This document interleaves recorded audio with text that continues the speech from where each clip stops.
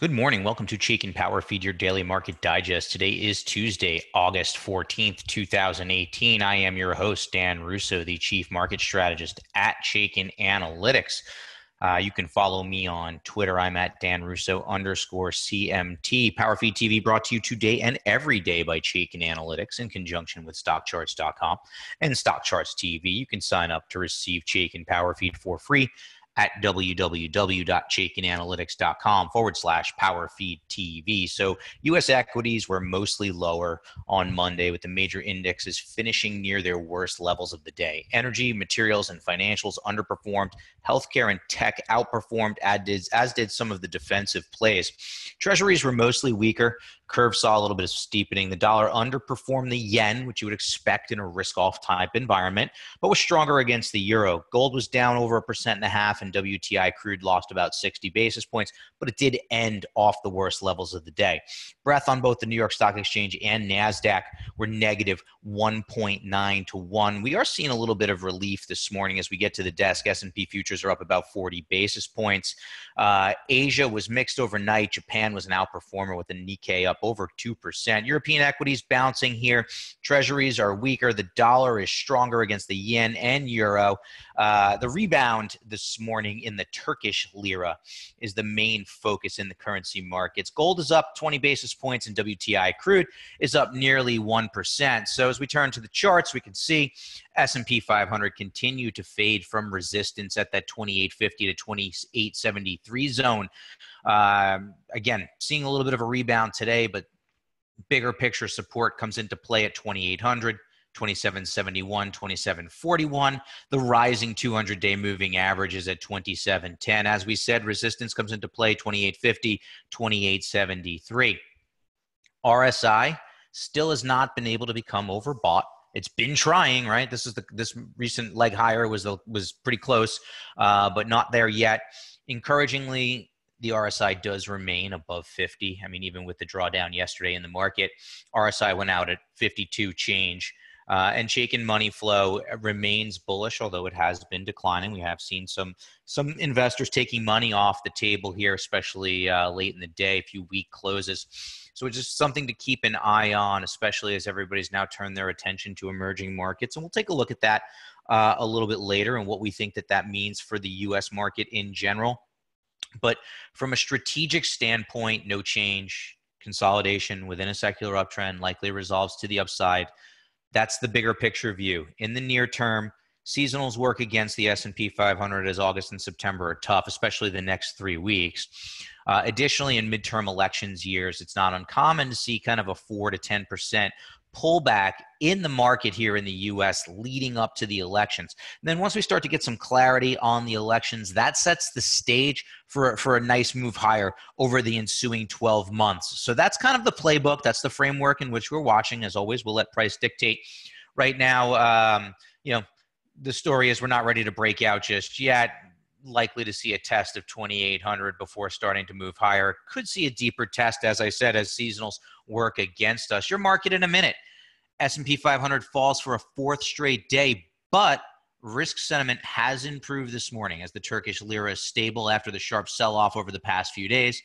Healthcare is emerging as leadership. Today is Tuesday. We do our sector relative note for Chaikin Analytics subscribers, where we dig in at the sector level, see who's leading, who's lagging, what trends are reversing, what trends are likely to resume, etc. Big picture, healthcare and tech are market leadership. Tech is established leadership, and within tech, software and internet offsetting weakness in semiconductors. Healthcare is emerging leadership as big pharma is now coming on to join services and equipment as market leadership. We touched on pharma last week a little bit. We'll look at healthcare today. Futures do point to a higher open.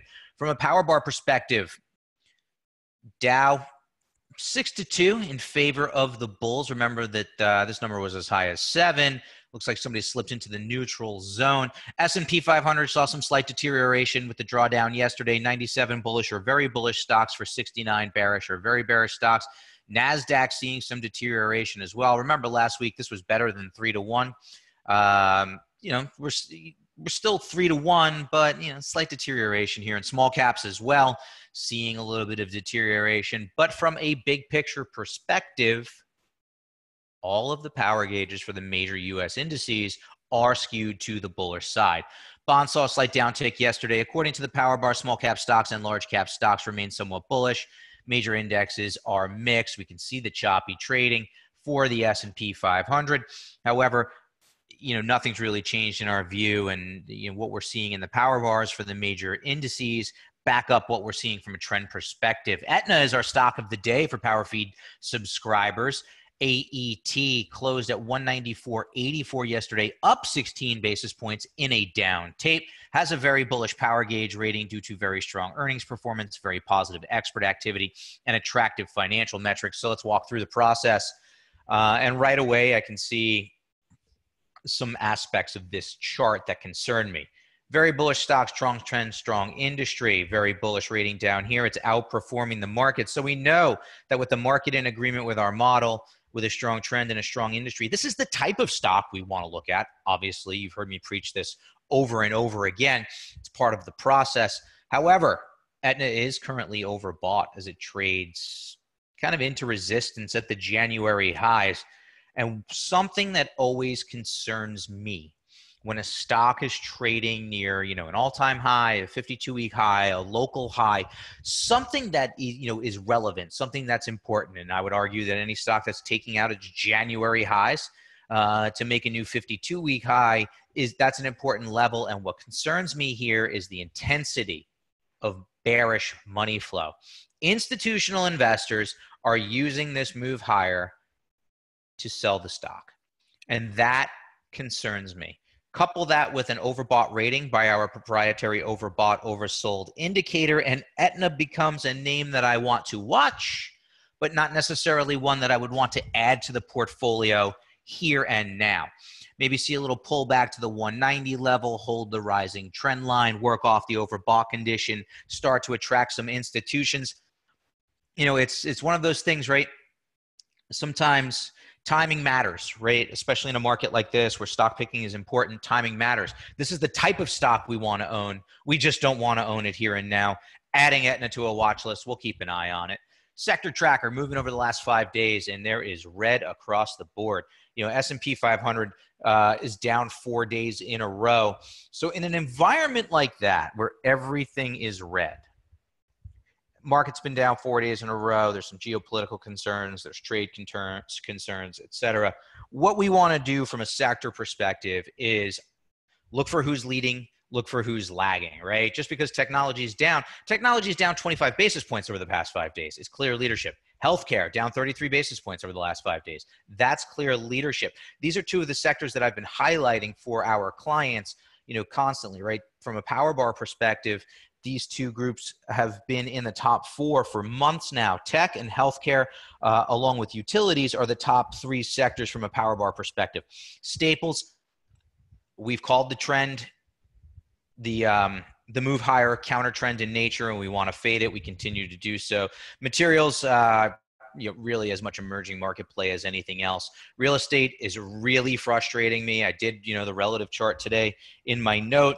It's still going sideways. It's just taking time to play out.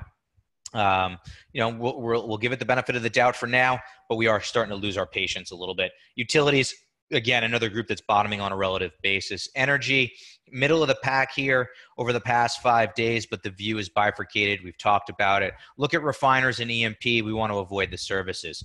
From an industry focus, this one's interesting, right? Because tech has been leadership, and leadership's been driven by internet and software, offsetting weakness, especially on a relative basis in the semiconductors. Because over the past 6 months, semiconductors have actually outperformed the S&P 500 by about 3%. However, the power bar ratio, which measures future potential, is weak. More bearish stocks, 6 bearish stocks to only 4 bullish stocks. It's currently ranked number 16 of the 21 subsectors that we track. Has moved up 1 slot, but semis, you've heard me talk about it a lot. We want to see semis kind of get in gear, especially if the market breaks out. We'd like to see semis return to a leadership role. Right now, it's they've been sideways on a relative basis since about November. So they haven't broken down. It's not a disaster, but they're not moving higher either. Some of the indicative names in this group, Siva, Maxim, and SunPower, all have very bearish power gauge ratings. So those are stocks we obviously want to avoid. And we'll walk through the process on SunPower today. Keep in mind, this is a low price stock. Very bearish, weak trend, weak industry. Here's that very bearish rating. Here is the underperformance. The market is in agreement with the model to the downside this time. The dynamic duo is in gear, whatever you want to call it. It's a powerful combination. Very bearish stock, underperforming the market. We don't want to own it at the very least. Tactically, we want to see if there's an opportunity to get it out of the portfolio, maybe buy put options to participate on the downside. And I'd say the setup here looks good for that type of strategy, right? Below a declining trend line, bearish money flow. Stock is currently overbought based on our overbought, oversold indicator. If you're long SunPower, I like getting it out of the portfolio. If you position yourself for downside in individual stocks, potentially look at, put options or put spreads on SunPower. Regardless, this stock sets up bearishly. We want to avoid it. Trending over the past S&P 500 movers yesterday. Nielsen up on some activist activity. It is a bearish name. They're being urged to kind of sell the company or sell parts of it. Cisco, positive earnings, stock up 6%. AMD.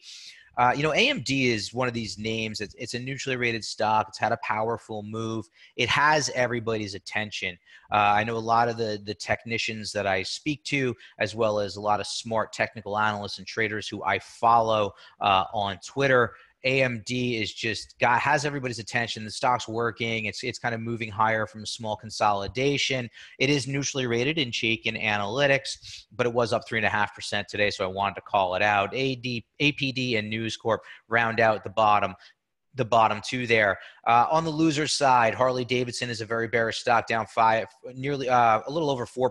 XEC also a very bearish stock, down over 3.5%. Lennar is a neutral stock, but I've been bearish on the builders, as well as their supply chains, right? You've heard me talk about names like Whirlpool, which have been just absolute messes to the downside. Lennar, part of the home builders group, I remain bearish on home builders. Stock has a neutral rating. It was down nearly 5% yesterday. Hologix kind of bucks the trend of strength within med devices, down 4%. Again, a neutrally rated stock. So, for me, not a lot to do here with this screen today, unfortunately. A lot of neutrals, very bearish stocks going down. That's what we like to see. Nielsen's kind of a special situation at this point. Earnings update, as we said, we saw Cisco move higher, a neutrally rated stock. They met estimates, but that was enough to move the stock higher. Home Depot trading up this morning, as well as Advanced Auto Parts on their prints. Tapestry TPR also trading up. That's a bearish name. So let's look to see if that fades. Something we've been noticing is that some earnings gaps on neutral names and bearish names. They might gap higher, but they're hard pressed to hold those gains. So let's keep an eye on Tapestry TPR. It's a bearish stock. Trading up this morning. Let's see if it can hold on to those gains. If it starts to fade, it might be an opportunity to open to the bearish side. After the close today, we will hear from Agilent. So the Turkish lira has brought to bear weakness in the emerging markets. And if you look at a lot of emerging market currencies, they are weak. I have today a chart of EEM, the iShares MSCI Emerging Market ETF, and you can see clear downtrend since topping out with all the broader markets in January, below the 200-day moving average, which has shifted from rising to flat, now testing support around the $42 level. What's interesting to me, though, is that this shift in the RSI leads me to believe that we are heading lower in emerging markets. That's not to say we can't get a bounce here. This $42 level is certainly support at this stage of the game. However, I think those bounces can be used to lighten up. Healthcare as emerging leadership. I talked about pharma. Here's XLV trading near the January highs, but here's XLV on a relative basis, moving up and out. RSI has shifted to bullish ranges, and within that realm, we like Regeneron making the turn. Very bearish stock with a strong trend. Oversold, but very bullish stock, rather, and it's leading the market. This is the type of name that we want to look at within the healthcare space. Triggered a buy signal today. So you can get powerful, profitable stock ideas and more sign up for PowerFeed. Have a great day, everyone. Talk to you tomorrow.